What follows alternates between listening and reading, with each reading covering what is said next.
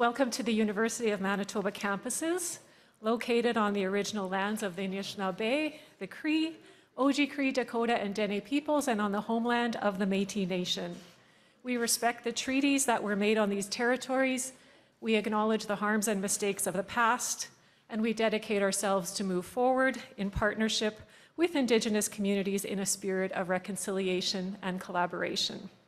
Good morning and welcome, Prime Minister, MP Duguid, MP Lamoureux, President Benarosh, colleagues, students, and guests.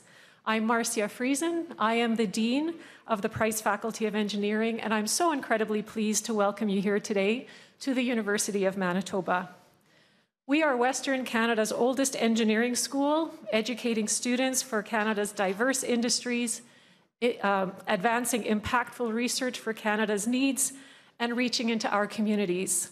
Imperatives around clean tech and sustainable design drive much of our teaching and research. Today we are here in the Price Innovation and Prototyping Centre, a space dedicated to student design competition teams and where students advance their technical and leadership skills. Whether their interests are in electric vehicles, satellites and rockets, wind turbines, biomedical devices, or concrete toboggans, and much more, we have about 20 teams in which half of our students participate at some point in their degree, and I'm so pleased that you, the Prime Minister, had a chance to meet some of them today. These students take the teams to national and international competition with impressive results, and our Shell Eco Marathon Solar Car team is currently in Indianapolis doing just that right now. We're also so proud of our NGAP program, an access program for Indigenous students in engineering, the longest running and most successful access program in Canada. And it was a group of NGAP students who brought the idea of an eco-marathon solar car team to us as faculty leaders only a few years ago. Thank you again for being here at the Price Faculty of Engineering and letting us introduce you to our students and our work on behalf of Manitoba and Canada. And I welcome University President and Vice Chancellor Michael Benarosh to bring greetings. Thank you, Marcia. It is really an honor for us here at the University of Manitoba to host the Prime Minister, Justin Trudeau, as he tours some of U of M's innovative research laboratories dedicated to advancing clean technology. At the University of Manitoba, we pursue big ideas, and thanks to our incredible faculty and globally unique research spaces, U of M is a leader in understanding and adapting to climate change. I'd really like to thank the federal government for its leadership in supporting the bold endeavors that University of Manitoba leads. And I'd like to talk about 4 areas quickly: truth and reconciliation, climate change, innovation, and research to train highly qualified personnel. Specifically, I also want to thank our MP, Terry Duguid, for his advocacy for the permanent home of the National Centre for Truth and Reconciliation here at the University of Manitoba. And we're grateful to this government for providing operating funds and capital funds, $85 million to secure the NCTR's future. This internationally significant site will be a place of learning and dialogue where the truths of residential school experience will be honored and kept safe for generations. I also want to thank the government for investing in our Fort Garry campus. There's been support here on campus for our district energy upgrades and the purchase of new energy-efficient ice plant through the Investing in Canada Infrastructure Program. And these investments are helping us reach our goal of becoming carbon neutral as an institution. The government has also supported U of M researchers through a number of initiatives, and you see some of this here today. The Stanley Poly building was helped with support of federal government funds, and you see the students and the highly trained engineers that begin their careers here but go out into the world and innovate. In addition, there's been support for an innovation hub, our industrial hub, which is next to the University of Manitoba. Again, creating a pathway for our researchers and our students to lead to innovations and technological change. Likewise, the government has helped fund the the Churchill Marine Observatory, which is working toward advancing climate change. So for us here at the University of Manitoba, these partnerships have helped advance our mission. And then finally, I'd like to say that the federal government is also pursuing the big idea of creating a national dental program, and our dental faculty is ready to help serve our population and to partner to be a champion for universal health, dental care here in Manitoba. And so I would like to thank all of our partners, our researchers, and leaders here who are mitigating the global crisis that threatens our economy, are helping advance health, better health outcomes within our province, improving supply chains, advancing truth and reconciliation within our country. The discoveries taking place here spur and advance these changes that are so necessary today. So it's now my privilege to invite Terry Duguid, who is Parliamentary Secretary to the Minister of Environment and Climate Change, the Member of Parliament for Winnipeg South, and a tireless advocate and friend of the University of Manitoba. Terry.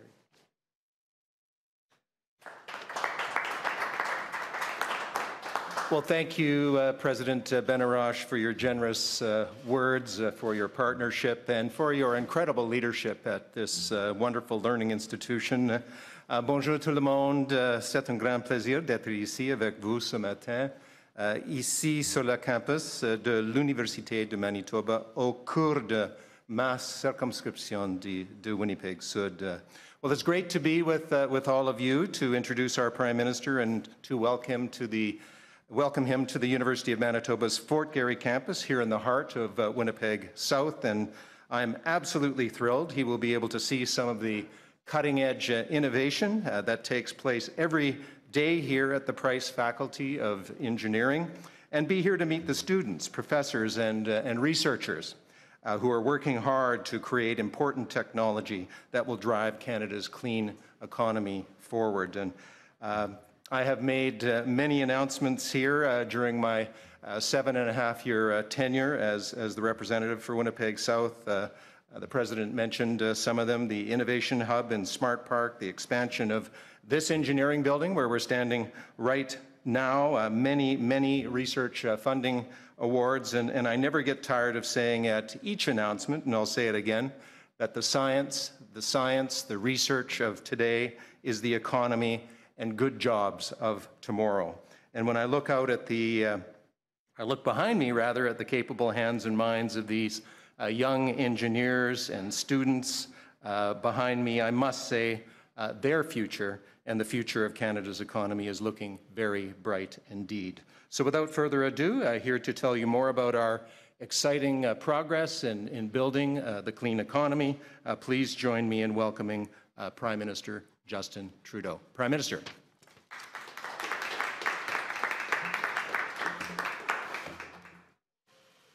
Bonjour tout le monde. Thank you, Terry, for that introduction, and all you do is an outstanding voice for Winnipeg and for Manitoba, and great seeing you here as well. Kevin, thanks for all the work you do. I want to recognize everyone with us from the University of Manitoba. Thank you to the students who showed me around here and showed me all the exciting things. Thank you to faculty and staff as well. And thanks to all of you outside for coming around too. It's great to see students taking an interest. I'll try and come say hi to you afterwards. It is so great to be here with the next generation of Canadian engineers and innovators. La semaine dernière, j'étais avec des étudiants au Collège Durham en Ontario. On a parlé d'économie, d'environnement et de leur vision de l'avenir. Les jeunes ne sont pas simplement des leaders de demain, vous êtes des leaders d'aujourd'hui. Et notre gouvernement est là pour s'assurer que vous ayez les outils nécessaires pour réussir. Here at the Price Faculty of Engineering, I know many of you work on things like electric vehicles. Budget 2023 invests in the industries you'll soon be leading. For example, the Clean Technology Manufacturing Tax Credit will provide up to 30% support for investments in new machinery and equipment for clean tech and for the resources like critical minerals that go into them. And while you're still in school, we're also helping to make things more affordable. We're increasing Canada student grants by 40%. We're raising the Canada student loan limit. We're making it easier for older students to access grants and loans. And remember, we have permanently eliminated interest on student and apprentice loans, which went into effect earlier this month. An investment in you is an investment in our economy, in the middle class, and in a strong future. And that's what Budget 2023 is all about.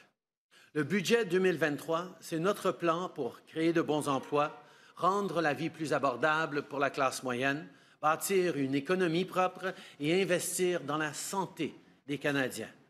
Ce budget donne suite au travail qu'on fait depuis déjà des années pour soutenir la classe moyenne tout en faisant croître notre économie. Budget 2023 builds on what we've already done to grow our economy while making life more affordable for the middle class. Whether that's $10 a day childcare, something we achieved 3 years ahead of schedule in this province, or putting a price on pollution that puts money back in people's pockets. In fact, on Friday, Manitobans will get their spring climate action incentive checks.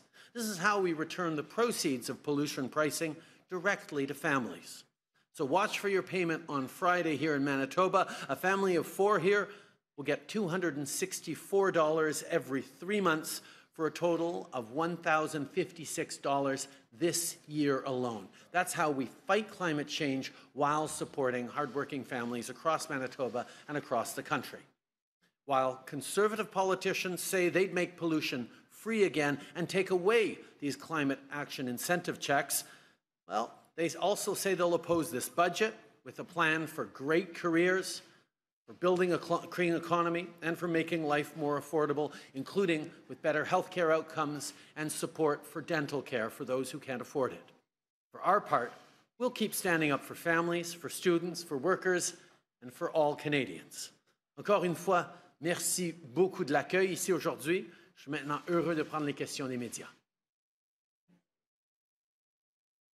Starting with CBC, one question, one follow-up. CBC, over to you. Hello, thank you for taking our questions. Karen Pauls from CBC National News. And if you could answer in English en français as well, that would be great. More than 150,000 federal service workers are prepared to go on strike this week. They say they were vital to Canadians during the pandemic, but most make between $40,000 and $60,000 a year. And they say they want to strike because the federal government hasn't raised their wages to deal with the cost of living. How does your government ensure these workers of their value? First of all, the past few years have been extraordinarily difficult, and federal public servants stepped up to deliver programs like the CERB, like the small business supports, like family and senior supports that made a huge difference. And we recognize the incredible work that federal public servants have done.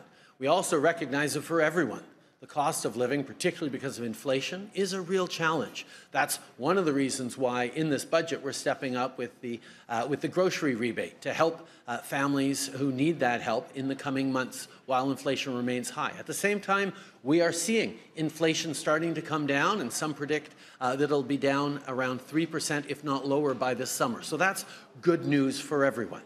On the collective bargaining that's going on right now, it's really important that that happens at the collective bargaining table. That's where the best and the right deals get done, and that's why we're going to continue to engage in a constructive way at the bargaining table.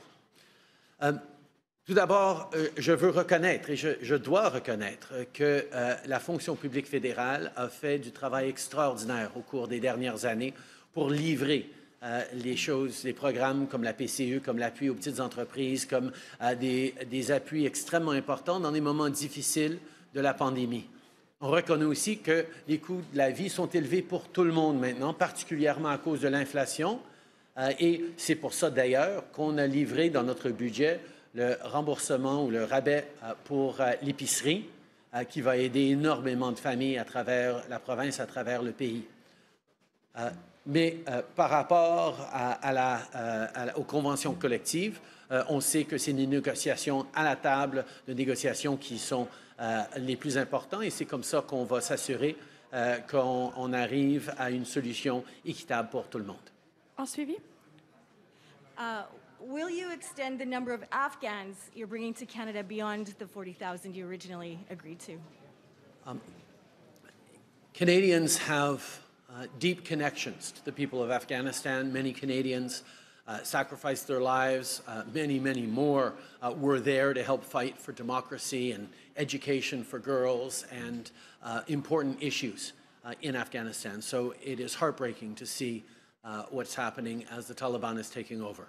We committed in one of the most generous targets of any country around the world to repatriate, to bring to Canada 40,000 vulnerable Afghans, and we will continue to be there to support people as much as possible. We're continuing to work on fulfilling those numbers, and we'll look to what we can and must do in the future in other ways. Prochaine question. Next question. Ann Sanders with APTN National News. First Nations leaders in the prairie provinces are becoming increasingly alarmed at what their governments are doing with regard to natural resources and exerting their assumed authority. They're wanting a place at the table. So what can you do to assure them that they'll be heard in any consultations? As a federal government, we have been very clear that reconciliation is an essential priority, not just for Canada as a moral imperative, as the right thing to do for our country to fix and to counter the decades, generations, and even centuries of colonial and extraordinarily damaging practices. But it's also about building a strong economy for the future. As we look to developing the critical minerals and natural resources needed for coming years, as we look to building a stronger future with great jobs right across the country, Indigenous peoples need to be partners in how we develop land, how we move forward in respectful, responsible ways. We, of course, at the federal government are very much committed to bringing in the actions around the UN Declaration on the Rights of Indigenous People that we have within our jurisdiction. We will continue to work with provinces to ensure that they are also moving forward on the path of reconciliation. This is something that, unfortunately, we've seen conservative politicians across the country not take as seriously as either our moral responsibilities or our economic responsibilities would require. Following up. Bonjour, Monsieur Trudeau pour Radio-Canada. Au-delà de son nom, des liens directs qui existent entre des membres de votre famille et la Fondation Trudeau, pour assurer sa survie, la Fondation doit-elle couper tous les liens avec votre famille, voire même se débarrasser du nom Trudeau? Moi, ça fait 10 ans que je n'ai plus aucune connexion avec la Fondation qui porte le nom de mon père. Et je sais qu'il y a des réflexions et des questions qui se posent maintenant, mais c'est la Fondation elle-même qui doit être chargée de répondre et de figurer comment avancer. It's been 10 years that I have had no involvement at all with the foundation that carries my father's name. I think it's important that the foundation itself answers these questions and reflects on how it can continue doing the important work that it does. Vu le climat de suspicion qui règne déjà dans ce dossier, est-ce que David Johnston peut toujours rester en poste comme rapporteur spécial sur l'ingérence chinoise en sachant qu'il était membre de la Fondation? And in English, please. Comme vous savez tous, David Johnston est un homme irréprochable avec la capacité et le dévouement au service envers le pays qui fait de lui la parfaite personne pour regarder ces enjeux compliqués d'ingérence à l'intérieur de notre système politique. Je continue d'avoir confiance en lui. David Johnston is one of the most appropriate, and he's a man of incredible integrity. His ability to look into the question of foreign interference in our political systems remains something that is extremely important to do and extremely important to take seriously. And I will highlight as well that the snarkiness with which the leader of the official opposition is approaching these serious issues doesn't do him any credit, and it doesn't do credit to the kinds of serious discussions need to be had around foreign interference. Next question. Hi, Prime Minister Marnie Blunt with Global News. The federal budget suggests the government is going to introduce privacy rules for federal political parties in terms of how they collect and use data from Canadian voters. That's something that privacy advocates have been calling for quite some time. Is this something you will commit to, and why just now? One of the things that we've discovered over the past number of years is different provinces are moving forward with privacy regimes that do vary from one region to the next. It's going to be important that we make sure that our federal electoral system and our federal rules around political parties are homogenous and cohesive for political parties that work in jurisdictions across this country, and that's something that we've committed to move forward with. Following up. When can Canadians expect to see their grocery rebate checks, and how do you respond to criticism that that isn't a long-term solution for Canadians that are already struggling with affordability? The long-term solution for affordability is two things: bring down inflation and grow the economy with lots of great jobs for Canadians. And that's what this budget is focused on.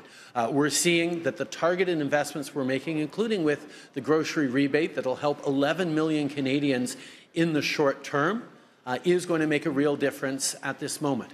Whereas the investments we're making in growing the economy, creating great jobs for the middle class in areas of innovation and greener technology is very, very exciting, and that's a key part of it as well. But as you point out, we need to get that grocery rebate passed quickly, so we're hoping that on this case, all parties in the House will recognize that getting support out to Canadians rapidly really matters. We will be working as quickly as possible to deliver that help for Canadians, but it depends very much on the will of Parliament, which is why we're calling on everyone to accelerate this targeted support to Canadians that we put as part of our budget. We're going to be there to support Canadians with affordability right now, as we watch inflation come down, as we build a strong economy for the future. Prochaine question. Pardon. Nous savons que les défis au niveau du coût de la vie sont réels pour les familles, et il y a deux solutions. D'abord, c'est de voir l'inflation se réduire. C'est ce qu'on est en train de faire avec nos mesures ciblées qui voient que l'inflation va descendre jusqu'à peut-être 3% cet été. Mais aussi, on est là pour créer de la croissance économique et des excellents emplois pour la classe moyenne. Ça fait partie de notre plan dans le budget 2023. Mais pour livrer le rabais de l'épicerie, qui va aider 11 millions de Canadiens à travers le pays, il faut que tous les parlementaires travaillent ensemble. Donc, c'est à ce niveau-là qu'on est en train de travailler et d'espérer que tous les partis, y compris le Parti conservateur, qui a voté contre l'aide aux soins dentaires, par exemple, ou voté contre l'aide aux locataires à faible revenu, vont permettre d'accélérer la livraison de cette aide avec le rabais de l'épicerie. Prochaine question. Hi, Malak from the Free Press. I wanted to ask about the Natural Resources Transfer Act. Is it appropriate, in your opinion, to review the agreements, and how do you address the concerns raised by the Prairie Premiers? Let me be very clear. The Minister of Justice said no such thing. If you actually look at his remarks, it is very clear that we're talking about the importance of the federal government living up to our responsibilities under UNDRIP, something that unfortunately the Prairie Premiers have not taken seriously, and they are instead trying to elevate fears that have absolutely no grounding in truth. We know we need to move forward in true reconciliation and partnership with Indigenous peoples, and that's something that we certainly hope we're going to be able to work on with the Premiers and with Indigenous peoples to be able to grow the economy and create those great jobs, including in natural resources that are going to be there for decades to come as we move towards a net zero world. Following up. Another question. With Canada dramatically increasing its immigration targets at a time where, here in Manitoba, there's a shortage of affordable housing and rising homelessness, what will the federal government do to make sure those people can be housed? We know that immigration is actually part of the solution to the housing crisis. We're seeing significant labor shortages in the construction industry, in the healthcare industry, in so many different areas where we know we need people to come and contribute to our communities. That's why we're very much focused on delivering that. At the same time, we've put forward a $4 billion housing accelerator program that flows money directly to municipalities so that they can create 100,000 new homes over the coming years. This is something that we know we can do, and it happens while working together. While Conservative politicians continue to try to pick fights and make threats to municipalities, we're actually there to help fund the building of new homes in very, very real ways to alleviate these challenges as our economy and our population continues to grow. Next question. Steve Lambert from the Canadian Press. Morning, Prime Minister. I want to follow up on a colleague's question about the strike mandate for the public sector union. Given the delays we've seen not that long ago in terms of passports renewals and immigration files, if there is a work disruption, what can you do, what can the federal government do to guarantee that service will not be massively disrupted? Obviously, we're looking very closely to ensure that we continue to deliver the important services that Canadians rely on the federal government for. However, we also believe in collective bargaining, and that is where the discussions at the table with the public service unions continue to happen in robust ways. We know they are challenged with the rising cost of living, as so many people are. We see inflation starting to come down, and those conversations will continue to happen at the bargaining table. House of Commons Defense Committee is currently in Taiwan, as you know, and the chair says the visit is intended in part to show united support for Taiwan in the face of Chinese bullying. Do you agree with the committee's decision to visit and its words of support for Taiwan? Committees and parliamentarians make their own determinations, but I think it's extremely important to show our support for democratic values and principles around the world. China's aggressive actions in the Taiwan Straits and around Taiwan are problematic, and we really hope that there will be a de-escalation of tensions in the region. We will continue to stand for our values. We will continue to stand up for democracies everywhere around the world because that's what Canadians expect us to do.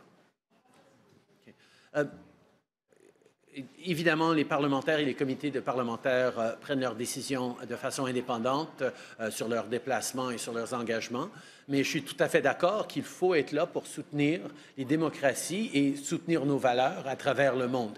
C'est ce que nous allons continuer de faire par rapport à Taïwan. C'est aussi pourquoi nous déplorons les actions agressives de la Chine qui cherche à élever les tensions à un moment où on devrait voir une réduction des tensions et plus de discussions et de paix dans la région et moins de tensions et d'inquiétudes. Last question. Hi, Mr. Prime Minister. Jeff Keel, CTV Winnipeg. I'm just wondering if you believe, should Orange Shirt Day be a statutory holiday in all provinces and territories? One of the 96 calls to action from the National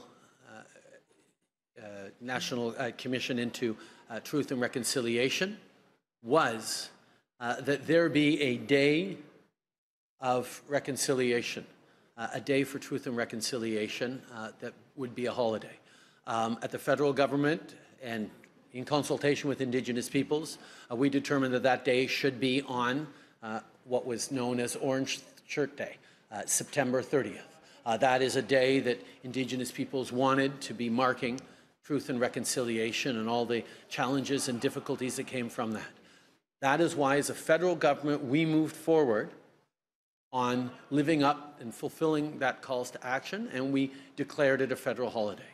We certainly hope that provinces would realize their responsibility in the path of reconciliation and take on the actions laid out in the calls to action. But those obviously are decisions for the provinces to make. At the federal level, we believe that we needed to have a day for truth and reconciliation, and that's what we did with Orange Shirt Day on September 30th.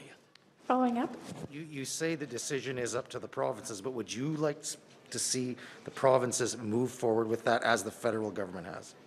I would very much like to see provinces move forward more seriously on reconciliation than they have been. There are some provinces that have done an extraordinary job of recognizing UNDRIP, the UN Declaration on the Rights of Indigenous Peoples, of moving forward in tangible ways around resource sharing, around partnerships with Indigenous peoples that have not just benefited people in the province in general, but has directly benefited the economic growth and opportunities for people Indigenous and non-Indigenous in the provinces. There are some provinces that have not moved forward as quickly or strongly or as forcefully on the path of reconciliation as either the federal government has or as other provinces have. And I certainly would like to see more provinces, or all provinces, do more on reconciliation with Indigenous peoples. Thank you. This is what concludes today's press conference. Merci beaucoup tout le monde.